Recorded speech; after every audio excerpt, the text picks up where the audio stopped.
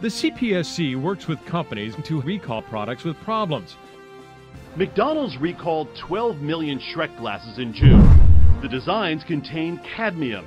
Last year, we saw the highest number of recalls in over a decade. Recalls last year up 12%. Well, there's an important consumer alert out, a major recall involving 500,000 hoverboards. Our report on some Samsung washing machines that families say had blown apart.